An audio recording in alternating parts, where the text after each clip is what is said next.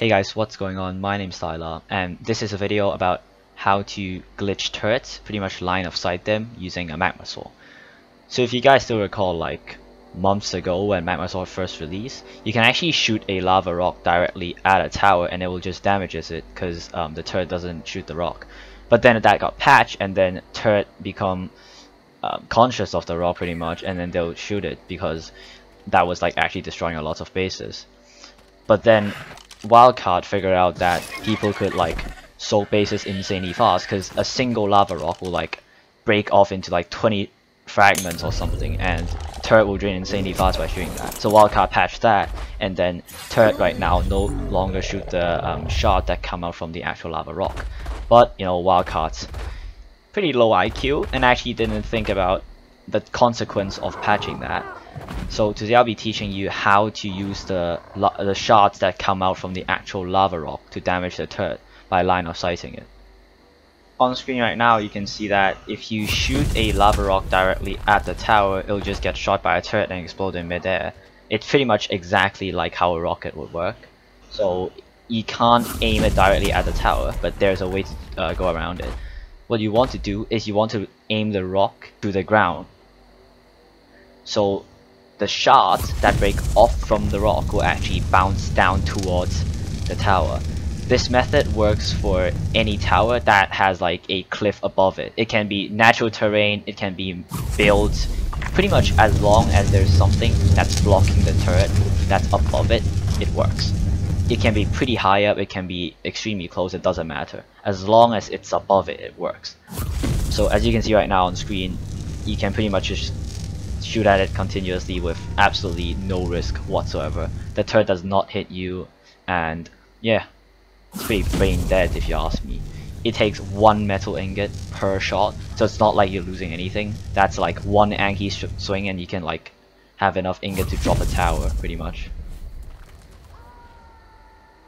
This method works because the turret doesn't shoot the shot that explodes from the rock.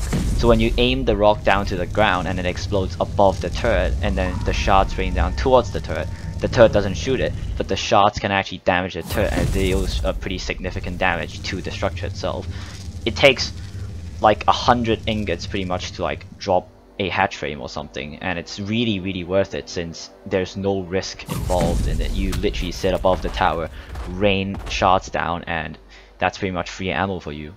It's pretty worth it to actually go around the ledge above the turret if you have space and try out different spots, because as soon as you get like one good spot, you can pretty much guarantee continuous hit. So as long as you get that spot, then you can pretty much drop that tower pretty fast. So just try around different spots and find the spot that does the most damage, I guess.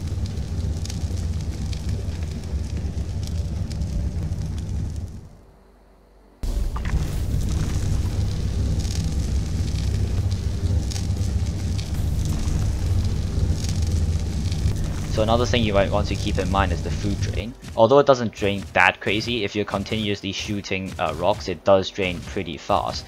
Like, you don't need anything special, just remember to bring some meat on you when you go on a journey to drop towers, so you don't like finish midway and suddenly run out of food and you can't shoot. Because it's pretty weird, when you run out of food, it says you run out of ingots when you still have ingots in your inventory. It's like another visual glitch, I guess, but yeah, you need food in order to shoot the lava rock.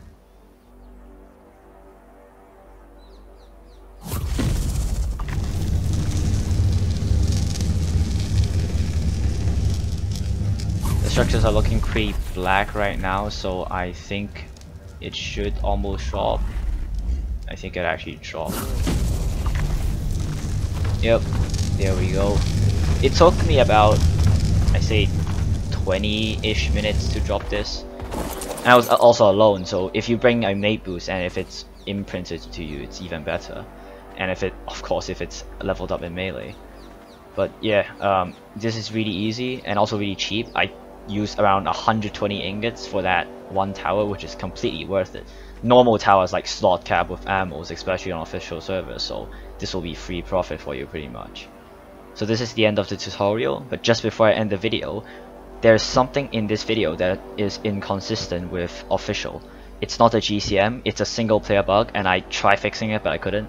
Comment below if you actually noticed what it is. I'm pretty curious to see how many people actually saw it. But with that being said, if you like the video, be sure to leave a like. If you want to see more of these content, remember to subscribe, and I'll see you all legends in the next one. Peace out.